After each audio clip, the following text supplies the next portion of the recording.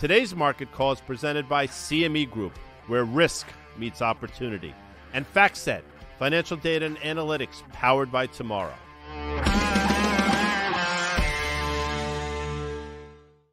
Little homage to CME Group. This is, what day is today? Thursday. It's typically not a CME day, but Tuesday we're in South Beach. Yep. So we got all discombobulated this week. A little jammed but up. It's Feb 1. And for you folks playing our home game, the letter for February is F. Yeah. No, wrong. That's actually wrong. See, I got to start this again. So you're all discombobulated. January is F. Yeah. February is G. You know, it's funny. You said that for 31 days. F. F. So here we are. February. Short month. You know, just want to say one thing, okay? Because we got a lot to do today. Okay, we got a lot to do. We got Carter Braxton Worth. But where risk meets, if there was ever a day in the markets where risk meets opportunity, today is the. There's a lot of risk, a lot of opportunity. All right, so can we recap a little bit what we did, why we're a little discombobulated? We were down. We had a big week. iConnections Global Alts. I think some of you guys probably saw us broadcasting down there Monday and Tuesday. We had Jim Chanos with us on Tuesday. That was a great conversation, Jim, of Chanos and Co., famed short seller. He said something interesting, guy. He said the cheapest thing you can do, and they usually say what? Is pay attention. Yeah.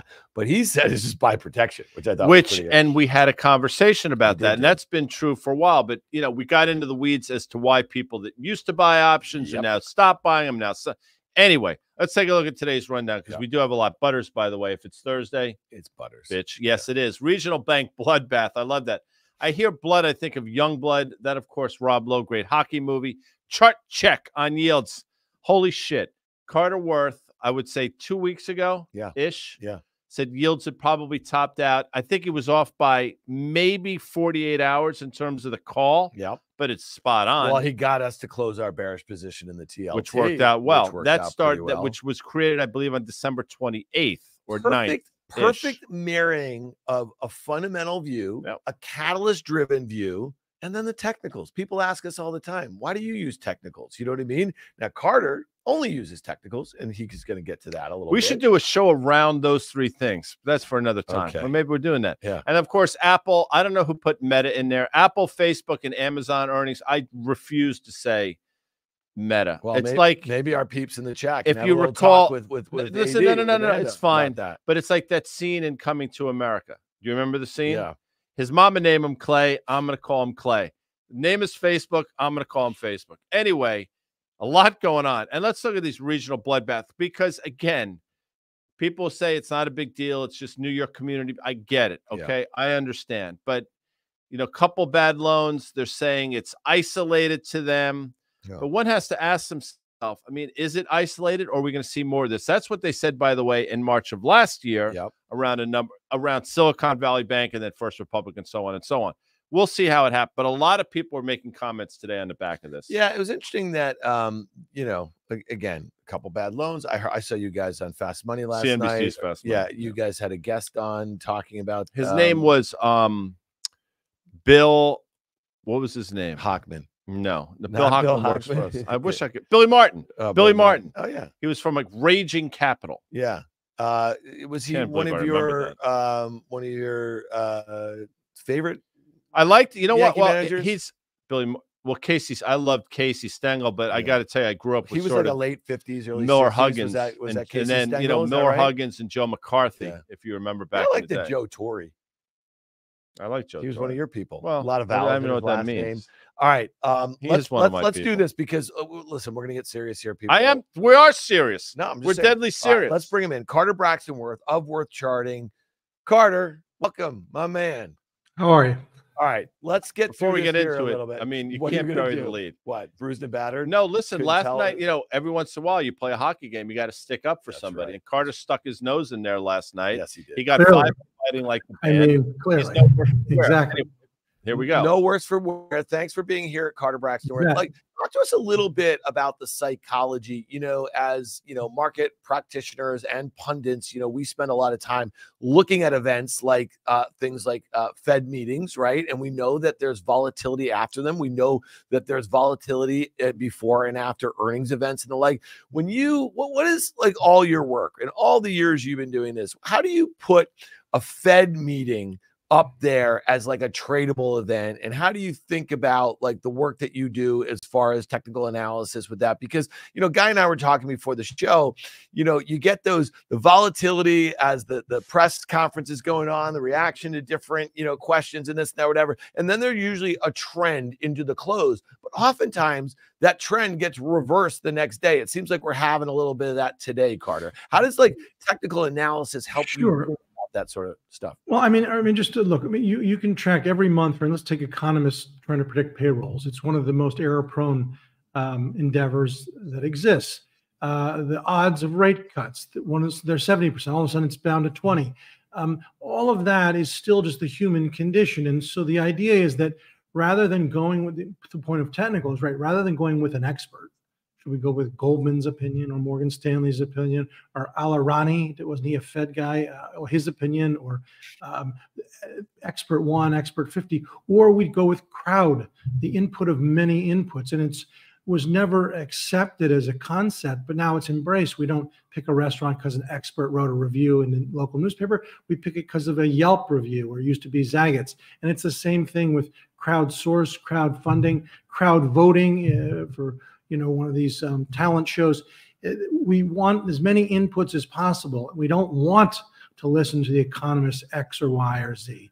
There's much more weight when a great number of participants. Now, the pushback quickly is this. They say, but the participant could be a bunch of idiots. Why would we go with a huge group of people who are voting on something, the marketplace, versus the experts at firm XYZ? But that's hubris. The experts are people too. Greater number of inputs, you get a greater outcome. We're going to put up a quick New York Community Bank chart up just because traded already, I want to say today, 80 million shares, typically trades about 10 million. You can do that math. So it's on course to trade, I don't know, maybe 15 to 20 times normal volume. This is after yesterday, by the way, on a big volume day. And again, I think the optimists will say it's a New York Community Bank specific. I'll tell you that today, Carter, that stock's making a 24-year low. However, we're not looking to trade that. The next chart is we want to take a look at, and that, of course, is the KRE. And New York Community Bank is a percentage of that, obviously. A lot of these small and regional banks are. But let's take a look at the chart that we created for the KRE, and you tell us what you're seeing here. You know, I think we're approaching that moving average. We had a huge bounce in the KRE going back to the spring of last year for obvious reasons when it cratered, bounced, traded off again, bounced again. I look at this and say, okay, maybe we have found support. I also think that there are probably more shoes to fall fundamentally. Thoughts on the KRE? Sure. To inform the thoughts on the KRE, if we can, let's go to NYCB first and just do a simple 2-year chart. I want to make a point about that, which is the thing that's causing weakness in the KRE. So if we can, let's go to NYCB. Now, here's what I would point out, and this is fascinating or interesting or just important. The low of March 13th, right there, of course. Now, why is the stock on today's news stopping right at that low? Is that a price to book, price to tangible book, price to cash flow, price to sales? Is that enterprise value to EBITDA? No, no, no, no, and no. The answer is that levels matter on charts, and we can get into the details of that, but it's stopping exactly at a prior low for a reason. It's because that's where a lot of capital was committed before. And so taking this, which is the event that's causing the KRE, and it's all about technicals. Let's go to the KRE chart that you had up there. And the dip is likely to carry, by my work, to the moving average. So if one is looking to commit capital on the long side, I would hold off. And I think you can do it probably at 44 plus or minus. Yeah, so this is one Guy was talking about yesterday, and we were saying, like, well, you know, why were yields weak, you know, the way they were? And, you know, I guess, you know, it made sense on a day where you're seeing some stress in the banking system. And it brings us back to your point about that March, April period of last year. And it was a period when, you know, the Fed was fully engaged in a rate hiking cycle, but they did add a lot of liquidity, right, to kind of stave off any sort of contagion. And there was a little mini contagion. So here we are now. The Fed has clearly paused the rate hikes, and they've told us that, right? But the thing that happened in the last 24 hours, and it's been happening quietly under the surface for the last few weeks or so, is the probability of the March rate cut has been dropping, right? So if we look at the CME Fed fund tracker here, it's down to about 40% for March. And, about a month ago, it was like 75, almost 80%. And, it's shocking to me on a day, after we saw the volatility in the stock market, after the Fed basically said that there's not a strong likelihood, they don't have a strong impetus for cutting at the March meeting, that we're still at 40%. So I just want to bring you guys really quickly, and I'd love to get your take, Guy, on this.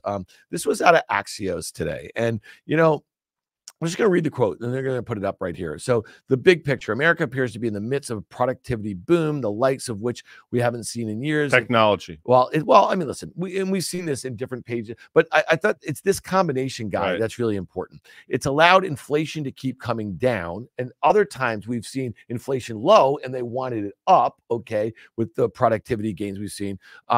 Alongside rapid growth, solid wage gains, which we had not seen in those prior periods, right? Because the productivity that we're seeing through technology was actually suppressing wages, if you will, right? And a thriving labor market. But Powell appears, and you got to question it, skeptical that those productivity gains will be sustained, a big risk to what has been so far an economic success story. So I think that's a really interesting thing to kind of debate. And it actually is going to be at the core of whether the Fed does start to kind of get a bit more dovish. It's interesting that he has skepticism around things that are working on his behalf. I mean, everything is lining up. Like, you read all of those things, you're like, my God, this couldn't have worked out any better. Obviously, he is concerned that those productivity gains are not going to last to the extent that they have now. I can't speak to that. I mean, if he's concerned, I guess I should be concerned as well. But this is the perfect puzzle for what they've been trying to do. Now, all granted, it's happened over a lot longer period of time than I think they probably thought. But here we are today. On the other side of the equation, though, we're seeing things that should be concerning to him, I would imagine, coming in the form of a resurgence in some of these inputs that inflation is based on. So there's a lot here for sure. You've been saying that, and it has been turning up since the summer, and the fact that yesterday that appeared to be an acknowledgement about it. And Carter, I know that you've watched the markets, listened to the markets, opined on the markets, and again, we talk about fundamentals, but you also, I know you pay attention to what sentiment is around the macro, right? And one of the things that seems very clear, and folks who've been around for a while, and folks who know Fed Chair Powell, he does not want to be remembered as the guy who thought things were transient in 2021, was late to act, right? And then took his foot off the pedal just to have inflation become entrenched. Thoughts on that? Because I think it's going to present lots of opportunities to trade. And we're going to talk about yields in a second. And you have traded them well in this environment. But thoughts on just kind of the commentary that we've heard over the last couple months? Yeah, I mean, look, again, it's such a powerful role, right, to be able to control the money. Imagine any poker table you go to where you control the table. You can always get your way. And yet at the same time, there is that also, and we have the idiom, the great idiom, don't fight the Fed. And yet at the same time, no one is bigger than the market. And bond vigilantes in the 80s have proved that. What we know is this is still a human being who gets up in the bed, pulls his pants on like the rest of us. And he doesn't really have any more insight than the marketplace, and he has the money that he can influence to some extent the outcome. But what I think it's important to say this. I mean, think about Hank Paulson in 08. This is a Goldman Sachs partner. You can't be any more a wealthy man of 400 or 500 million himself, and the rating agencies, Moody's and so forth, and they're saying, all of them in 08, in June, July, and August, nothing's wrong. Economy's sound. We are literally going into the teeth of the financial crisis, and you're talking about experts who can't find their glasses, not even downgrading any bonds. A former Goldman Sachs partner, Treasury Secretary, I don't see anything wrong. This is just another guy, like all of us, who is in the dark, okay? And we try to take the tools, the small lights that we can shine where we can, and try to make our judgments. But he has no more insight than the great legions of PhDs and neuroscience and valedictorians and Rhodes Scholars working throughout the street. Period. I think I saw Billy Squier warm up for Queen in 1980. In the Dark. Lonely is the Night. Lonely is the Night, but In the Dark is another song. By the way, album. you were talking about Arthur Burns. Wasn't the album In the Dark? I believe so. 1980? I'd have to go look. Maybe Amanda or somebody can get my ear. Maybe I know Hockman knows. Lonely is the Night. Exactly. That was Billy Squier was big for about a 3-year period. Anyhow, Arthur Burns, to your point about Fed Chair Powell, he does not want to be remembered as the Arthur Burns 50 years later. Let's go to Treasuries. And I said this earlier in the show. I know you heard it. Pull up your chart in terms of 10-year yields. You said that you thought yields were headed back lower. Now, I'll tell you, I think there was a 48-hour period or so where yields continue to go higher. And this is not casting aspersions in any way, but effectively, almost to the day, you nailed that one, Carter. And here we are. Last I looked, I think what would be a 385 or so, maybe lower than that at this point. I think, as Dan mentioned earlier, it's on a couple different things. I think this New York Community Bank thing is adding some fuel to the fire in terms of lower yields. But let's take a look at your chart. The arrow's pointing down. I know what you think. You think yields continue to go down. Yesterday, that wasn't good for the market. Today, a little bit different, but sort of walk us through this one. Yeah, you have a trend, circumstance 1. You have a break in trend, circumstance 2. You have a counter trend rally back to very close to the underside of the trend line, as annotated by the right-hand shoulder of that formation. And then you have resumption of weakness or lower yields. And so anybody's guess, but look, the premise, at least from this seat, remains is the long-term premise, right, is lower yields, lower dollar, lower crude oil, and lower general levels in the stock market, i.e. take profits. Yeah, it's interesting. Like, I love this chart because, like, your little hats that you put on there, that's clearly a little head and shoulders little thing there. And I love it that you changed your view. We had that break of that uptrend that had been in place for 2+ years, right, Carter? And then that was kind of the confirmation of your bearish view on yields, but then you turn it around because you like the idea of playing for a check back that'll confirm your view, and then you turn it around again. And now you think that you could have drawn a little neckline right down there over the last few months or so. Where would you expect this yield to get some support if it were to continue, take out the low from a month ago or so, and where does it find the next level of support? I think I see it down there, very near that kind of sort of 340, down in there. Yeah. Okay. All right, we appreciate that. All right, so here's the other one. We had the Fed. We had a couple big tech earnings earlier in the week. Interestingly enough, Carter, Tuesday afternoon, I'm curious, and I'm sure you were like sitting on the edge of your seat watching Guy and me on the Fast Money. We had AMD down about 6.5% as their call was going on. We had Google, Alphabet down 6% or so as their call was going on. We had Microsoft that was kind of banging around, but it was down. It was down like 1% to 2% or so. All of them, after the, yesterday's after the opening, they all caught a little bit of a bid, okay, getting back a bunch of those lines. What was your take on what you saw out of those stocks? What did they show you? And then obviously tonight's the big one that we're going to focus on: Apple and Meta, Guy's Facebook, and of course Amazon. Right. So the initial reaction obviously was poor, and despite this sort of strength today, still in general they're down post earnings. Now, tonight, in many ways, is important because it's more cap, the three that are reporting, but also Apple, because it is by far and away the most widely owned, and it's the one that's had the most trouble. It's been struggling for almost a year and a half, and we have some charts that'll look at that. But Apple is at risk, I think, of yet further slippage. It hasn't.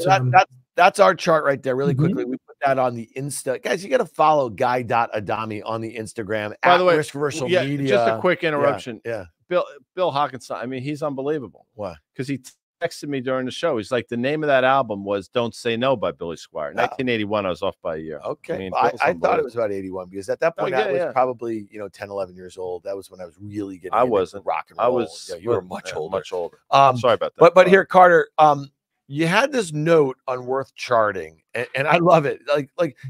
Listen, we got lots and lots of stuff from the cheap sheets, right? Whether it's on the Twitter, it's on the email, it's on whatever. People generally don't come up to your face and tell you you suck. They like to do that from their anonymous, mostly at home, Twitter accounts. But you do this amazing thing. You have this service. People can subscribe to it. It can go into your email box, and you are very transparent. It's all there. Every chart you ever publish, right? Every call you ever make. And I love this note, and seeing it in my inbox yesterday, I thought it was really helpful. Walk us through your take on Apple. And I'm just going to say one last thing before you go, is that in almost every appearance that you have been on CNBC's Fast Money over the last 6 months or so, and we've been talking about the Mag 7, we've been talking all this stuff around generative AI, you have pointed out routinely, yes, this is the largest market cap company in the world. It still gets a lot of attention, but it acts very poor on a relative basis to the S&P 500.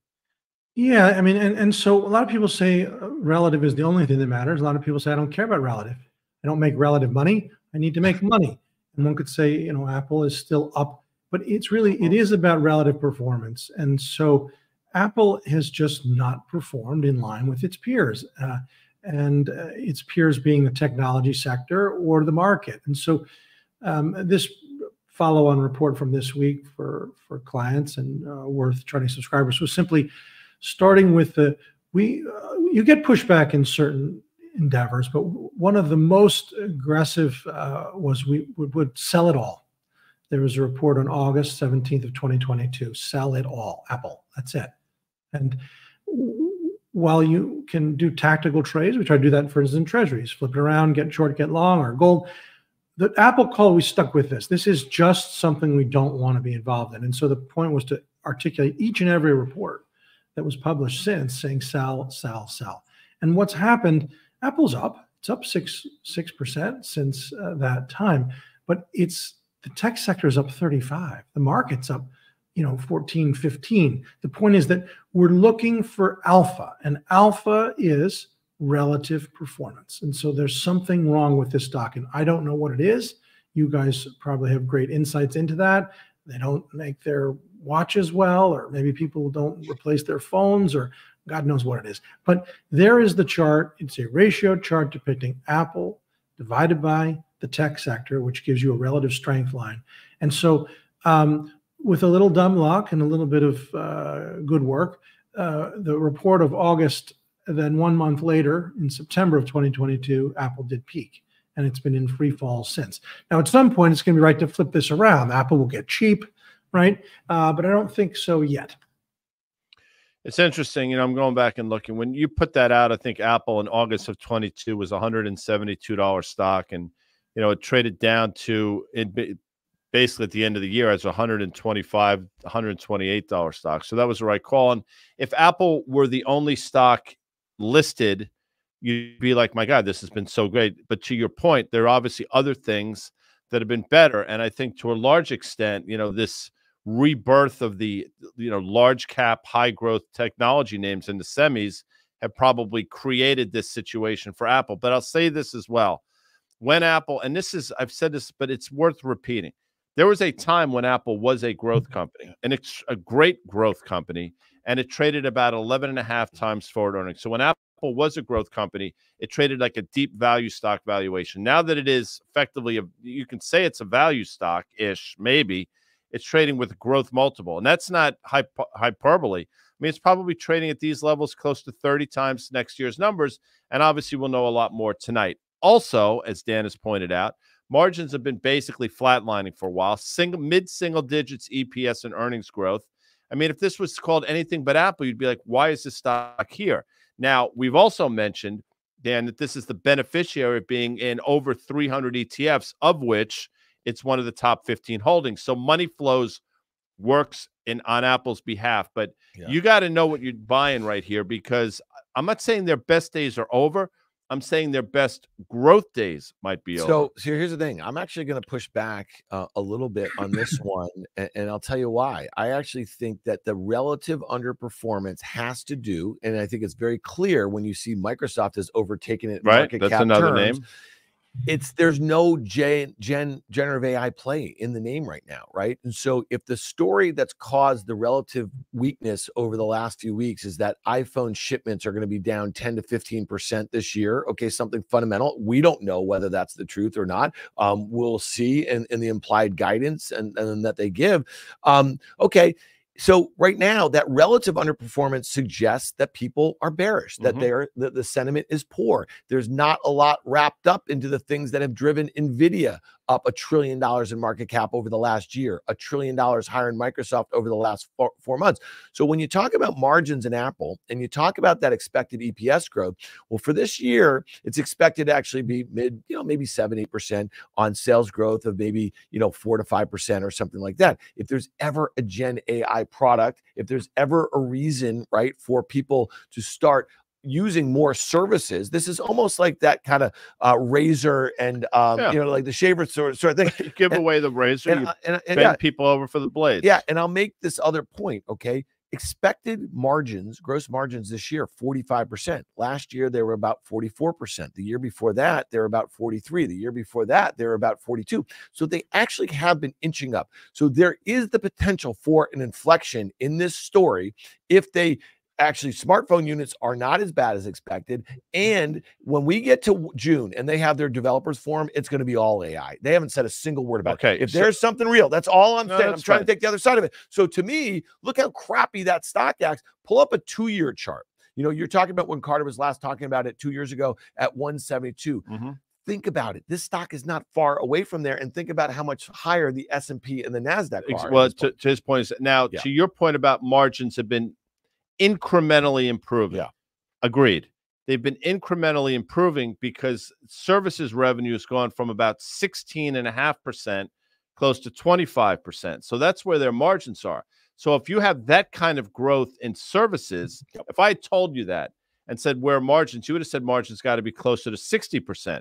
What it means is, yes, they're making up on the services side, but they're losing it somewhere else. So for them only to be incrementally higher on the margin side, given the services growth, there's obviously something wrong somewhere else. Anyway. But the best part about the story right now, and I don't mean to sound overly bullish about it, and again, listen, I think the stock is probably going down if they do highlight the fact that like hardware sales are going lower. They have a 2 billion installed base. Okay. So at some point it can't get much higher, right? And so if they're able just to kind of maintain the margins on the hardware and then grow, incrementally their service usage and everything like that, and that will happen through better services, like they could be AR, VR, AI enabled, this, that, or whatever. So who knows? Again, listen, I think it's a healthy debate. No, it's a lot. This is what's playing out in the stock. 100%. Right. I mean, it's a great. That's the conversation around the stock. Well, listen, I'll just say this, guy. When the stock was trading, at its highs, just 4 or 5 months ago, before it just made a new high last month.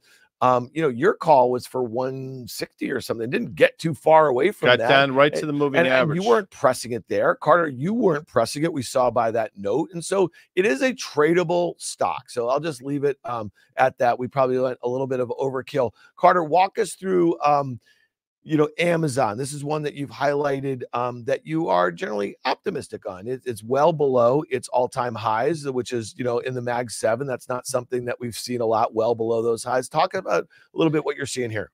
Right. So that's the opportunity or the problem. But I mean, whereas so many things have returned to and many have exceeded their former all-time highs, Amazon has room to run. And my hunch is to play this one on the long side. I agree with that, by the way. We've seen this before where, Amazon reports, they decide they want to sort of tweak margins to the upside. Everybody laser focused on operating margins coming better than expected. And this thing is off to the races. You get an AWS kick, and this stock can be trading back to sit where that horizontal line is. So, and given the technicals, I'd line up with Carter on this. But with that said, I am not here to tell you that is some tell on the economy or, the broader market. I think it's very Amazon specific. Yeah. And again, when this stock has actually seen some gaps post earnings to the upside over the last year or change, it has to do with their retail business. And we've talked about some of the parts of this company where, there's been times where literally the retail business has been left for dead. It's been literally priced at zero, and it's all been about AWS. So this story, AWS, okay, which has gone from growth of like 30-40% down to low teens or something. That's been one of the reasons why it's been held back, as Google, as Microsoft have taken share. And then when you think about Google and Microsoft maybe better positioned with generative AI, those are the reasons that lots of companies will go to a public cloud service to access those, services that are being offered there. So Amazon, has to play a little catch up in Gen AI so that more people are going to be attracted to AWS, which is that higher margin sort of business. But,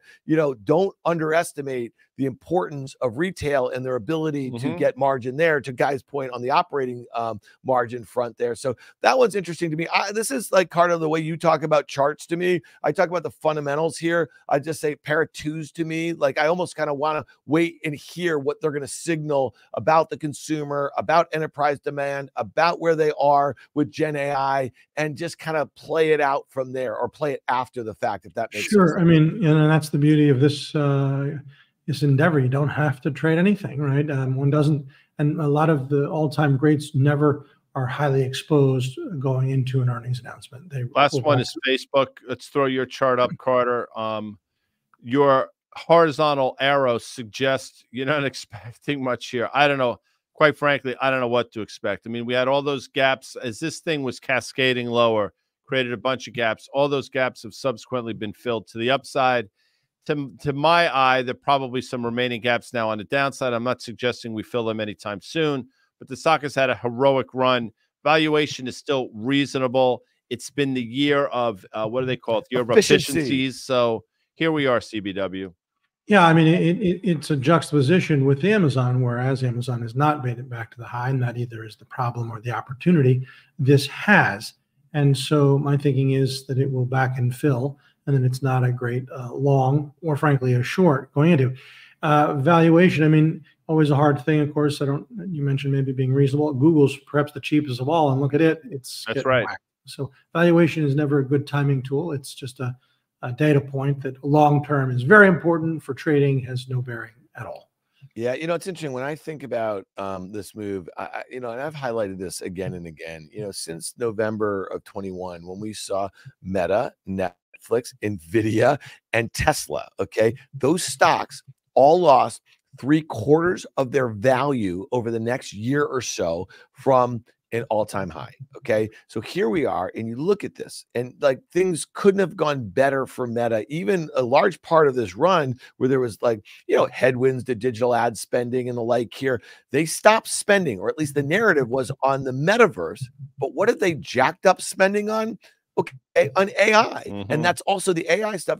So to me, I'd actually much rather be short this thing than long it right here. And again, short is something that most viewers of this program or in the markets don't participate in that activity. But I'd be looking at puts or put spreads or something like that on a near-term basis. I think this probably checks back to that level in which it broke out from, a month ago. I just think a lot of these stocks are just way ahead of their skis. And going back to what we started this whole conversation with, if we were to go into some period like last March, April with, the Signature and the Silicon Valley and so whatever, these stocks, think about the sentiment related to them now versus, 10 months ago, it's lights out. All right. Last thing before we get out of here, we've been talking a lot about the QQQ, Carter. You have a chart, but Guy, really quickly, on Friday's Fast Money, I highlighted the fact I was almost jumping out of my seat. I was like, if you wanted to look at all these earnings that we had in the NASDAQ 100, we had this Fed meeting, which I made the point where expectations were really low, which to me gives you the opportunity of a surprise as it relates to volatility. And we did get one.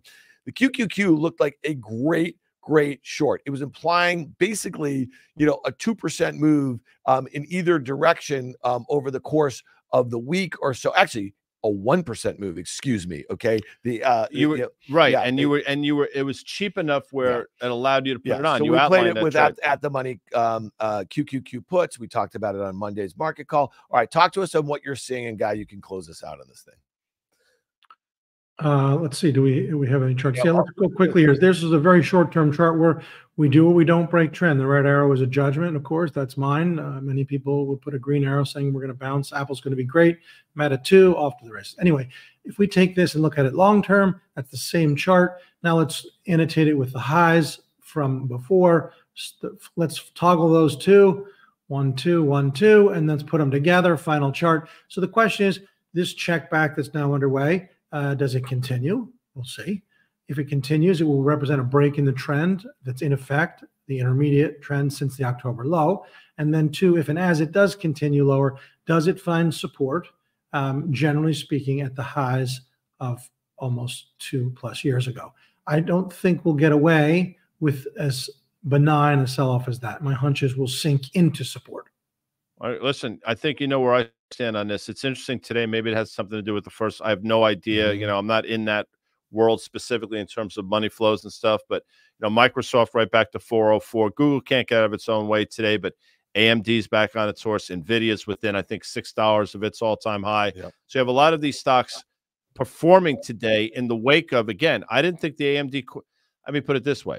I thought the AMD guidance was really actually problematic given what they should be seeing. And on top of that, given the fact that the stock nearly doubled since last quarter. Yeah. And so again, so just to kind of highlight a little bit, when we were talking on Monday, the 424 weekly put that expires tomorrow after the close, you know, that would cost about 4.25 or something like that. So that was about 1%. Yesterday, we talked about it right before the Fed meeting. I want to roll those kind of down and out a little bit. I'm looking at February 16th expiration. So that's 2 Fridays from tomorrow. Okay. The 421 put. The QQQ is basically trading at 421 right now. Would cost you $5.50. Just do the math. I mean, like that's less than 1.5% to have that exposure, and that would break even down $5.50 from 421. You can do that math. I think it's what 415.5 or something like that. So to me, that's how I'm playing the QQQ. That's how I'm playing all these individual names. I think that we have a collective sell-off in all of them, because I don't think any one of these ones tonight is going to blow the doors up. Apple would have to have an epic beat and raise to get the NASDAQ going much higher. I don't think Meta and Amazon, no matter what they guide to, has the ability to kind of take the whole NASDAQ by fire. Yeah, and I know, you know, I mean, there could be an offset thing here where a couple go down, a couple, whatever, but we'll see. I mean, I got the popcorn out. We have a front row seat on Fast Money tonight. So tune in, 5 o'clock Eastern. Don't people do that? I think they do. Carter Worth does. Carter Worth comes on the show every once in a while. Everyone, they're all the time. You're the man, Carter. Listen, you know, I want to just kind of quote my main man, Bruce. I mean, you were bruised and battered, but you showed up here, brother. Your eyes are still working. Yeah, you know, you're good. Thank you. Thank you. Bud. We appreciate you. Love Carter Braxton. He's the man. He's the man. Playing hurt. So why wouldn't people show up at 5 o'clock tonight? No, they show up. Did we surround the trade on Tuesday? We had AMD, we had Microsoft, and we had Google. No, I thought we did a nice job. Bang. We surrounded the trades. Yeah. In a pithy type of way. You know how to spell it. You brought up a really good point before we get out of here. It's like, it's if you put a million monkeys in front of they're gonna have a few good points. Keyboard. Yeah. So that's like me. Yeah. If you talk long enough, you're going to actually have a good point. It's, along the way. Well, we got one really important thing to do. And we butters. We do. We'll say it. But the only thing before we do the butters thing where we clip. It's not margarine. It's butters, bitch. Yeah, he's the man. People love when I do that. You know what? Actually, I don't care if they do it. I like doing it. Anyway, what point did I make? The really good point you make is that, like, again, we throw these slides up. We show the implied moves. We show how much market cap is reporting and this and that. And rarely do they all go in the same direction. But that's why I think the point of saying, okay, well, if Amazon were to gap up $5 or $6 because something specific to their business, they got AWS growth reaccelerated or this, that's not going to rip the NASDAQ. You know what I mean? But if Apple were to indicate a broader slowdown on handsets, and then that could take the market lower. It's just broader. It's good because you heard Taiwan Semi 2 weeks ago. There, I mean, that's why we put all this stuff in a big cauldron, like a big mosaic guy. Then you stir it up. It's like a Shakespeare thing. All right, bubble, toil and trouble. Remember that whole thing? That's Shakespeare. Yeah. Okay, let's do this. Butters. Go ahead. Okay. You got to do this right because we'd like to clip this thing. Yeah. It goes out on the interweb. Go ahead, please. The social web. All right. It's Thursday on Market Call. And you know what we do here. We preview John Butters. He's the senior earnings insight analyst over there at FactSet. You can have that report in your inbox on Friday mornings, but we get a preview of it, guy. We're special. We are special. I think the folks over there at FactSet, they like us, and Butters likes us. So you know where to get it. Insight.factset.com/social. subscribe. But let's talk about what we think the big takeaways that we see of his report tomorrow, especially as we're going into probably the most important day of this earnings period, Guy. Here it is. After dropping to an earnings decline of 1.8% on January 19th, the S&P 500 is now reporting a slight earnings growth of 0.1% for Q4. More companies have beaten EPS estimates 77% and by a wider margin, up 6.8% after January 19th compared to before January 19th. So what do you take away from that? We talk about this a lot, that sometimes some of these early companies, and we know what they are, it used to be your Alcoa, but it's the region, it's the banks, okay, and then Netflix, okay, those all reported before January 19th. Now we're getting into some of the biggest contributors to S&P 500 earnings. I think we're answering our question with that because the work that we highlighted last week from Butters, how important these massive multi or mega cap tech stocks, how much growth are expected, and how relative they are to the rest of the S&P 500. It's so interesting to look. It's fascinating to see. If you look, earnings growth rate over this period of time has been upper left, lower right. Yep. The last one notwithstanding. Along that same timeline, the S&P 500 has been lower left, upper right. So it flies in the face of earnings growth. Yep. So what are we talking about all the time? The market's been moving higher on multiple expansion. I mean, we can walk, but that's effectively what's happening here. Now, people will take some solace, I guess, in the fact that you're starting to see an uptick on these earnings growth rates. But how excited should we be, to your point? Yeah. And as you've mentioned, we still have some behemoths coming up. So we'll see. But this is a fascinating chart just to overlay that, and we'll do that, I'm sure, at a certain point, to overlay that with what's been going on in the broader market. And it speaks to the exuberance, despite the fact that we've been seeing a decline in earnings growth. Right. And I'm going to do something just going to get you all just kind of worked up here a little bit. The stock market is a discounting what? Oh, my God. I just did it. It's a discounting. No, I understand. Okay. So, but, it's something. Yes, it is. Absolutely. But my point is. And it discounts all the bad news all the time. Think about this, guy. So in late 2022, okay, when the S&P and the NASDAQ were at their lows, right, we basically were discounting the earnings recession that happened in 2023. And once that was built into valuations and expectations and sentiment, the stock market started to rally, right? And the earnings were coming down, right? So we had the earnings recession. And so we never actually had the economic recession. So here we are now, and we're starting to see, and maybe that uptick, this goes back to what John told us last week, that the top 6 companies are expected in Q4 to have basically 55% year-over-year growth. And maybe that has a lot to do with Gen AI and the stuff. So, all right. So that's just putting a little bow on that. And that's how we think about that. This other slide, I think, is kind of interesting, Guy. The increase has been widespread as 10 of 11 sectors have seen an improvement in earnings growth since January 19th. Industrials, energy, technology sectors have seen the largest increases in earnings growth since Jan 19th. Okay. Get technology, energy, but industrials. Now, that we've seen, that sort of makes sense if you look at the GDP print, right? You think about the economy and those things. So there's been a turn in the industrial sector, which makes sense. But you can probably back out to a certain extent industrials and energy, and this whole thing basically lies on the shoulders of the technology sector, as John has pointed out. So there's a lot to look at here. I mean, when you see the widespread growth, that speaks to the broadening out of the market and stuff.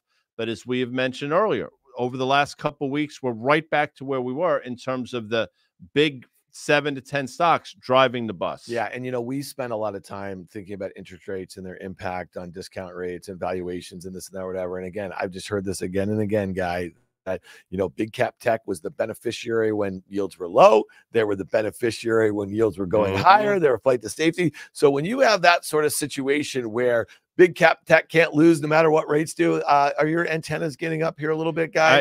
Again, as I said the other day, I woke up in such a good mood. Yeah, I'm still in a good mood. Some really love Wednesdays. Too. Wednesdays are a great day. Hump day. You get over to the next. Today's Thursday. Yeah, it is Thursday. You know what I'm bummed out about though? There's been no hockey now for a while. Yeah. But maybe that's a good thing. Well, you know why? We got the. Yeah, we do. And the Rangers on a bit of. As you've mentioned this, we got to get out of here. Amanda's like, please stop. We have to get out of here. By the way, that was the John Butters work. And we can put that slide up again as I'm sort of you waxing. guys literally go there, subscribe, get it to your inbox. We're always going to preview it on Thursdays. And we also get the benefit of John Butters popping on the show every once in a while. We're going to be with them at the FactSet Focus 2024 event. That's going to be in Miami. That's 29th, 30th of April, May 1st. Yeah, we're going to be down there. April, May. So I think go look at our socials on our, it's going to be everywhere we have our socials. They're running a promo for that event, and we're going to be down there. So February, I believe February 13th, you still have the early bird rate. Yeah. So there's really no reason. Get all up in there, as they say. Excuse me? That's what they say. I've never said that in my life. All right. But what I was going to say is, Igor Shesterkin was probably the best goalie in hockey 2 years ago. It's hard to dispute that. I mean, you talk about it all the time. He is one of the goalies in the All-Star game this year. He might be one of the 5 worst goaltenders statistically in the league this year. Mm-hmm.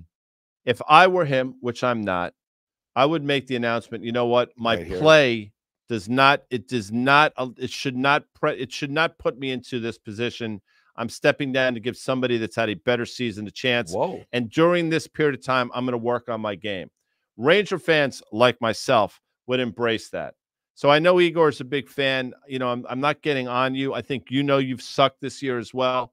You got to get the ducks just really quickly before we leave. Are you looking at something? So you have a Rangers at 30-16 atop the Metro division. They played well. So, listen, if you had told me at the break they'd be 30-16-3 or something. Yeah, 30-16-3. Pretty good, right? And that's Bruins probably the 7th best record at 31-9-9. It's probably the 6th or 7th best record in the NHL. Mm-hmm. I'd have been like, wow, I'll sign up for that. Mm-hmm.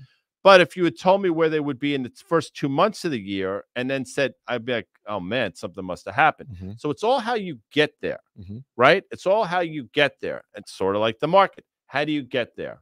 But do you generally – Amanda's not in my ear yet, but it's coming. We have the All-Star weekend, okay? So this extended period. How do you expect these Rangers? Do the teams recalibrate a little bit? Well, there's Vancouver just made a big trade. They just bolster. A lot's going on in the National Hockey League. So a lot of teams are now understanding what they need. The Rangers have to make a move probably before the deadline. I think you'll see that. Apparently, Capo Caco is on the block. He was the 2nd pick in the NHL draft, I think, 4 years ago, maybe 5 or no. He has not played up to that label, to that draft status. So I think he's being shopped, and they got to get grittier. And I wouldn't be surprised, Dan Nathan, I know you probably believe this as well. They might move a defenseman like Keandre Miller, who I love, but might be better someplace else because they have a couple guys in the form of Zach Jones that can step in and play. Nobody cares about this shit. I just got a text from Amanda in our group chat. It said BUH space BYE. What does that mean? Bye-bye. Oh. I want to thank John Butters. That's just Butters for most of you people. I want to thank the great Carter Worth, CME Group, FactSet. Check out that FactSet conference at the end of April. We will be there. It's worth going. We're working on some pretty kick-ass speakers, so keep that in mind. Yep. Again, thanks to iConnections for an amazing couple days down there in Miami Beach. We won't be back tomorrow unless some crazy shit happens, but we'll be back on Monday. See you later. See you later.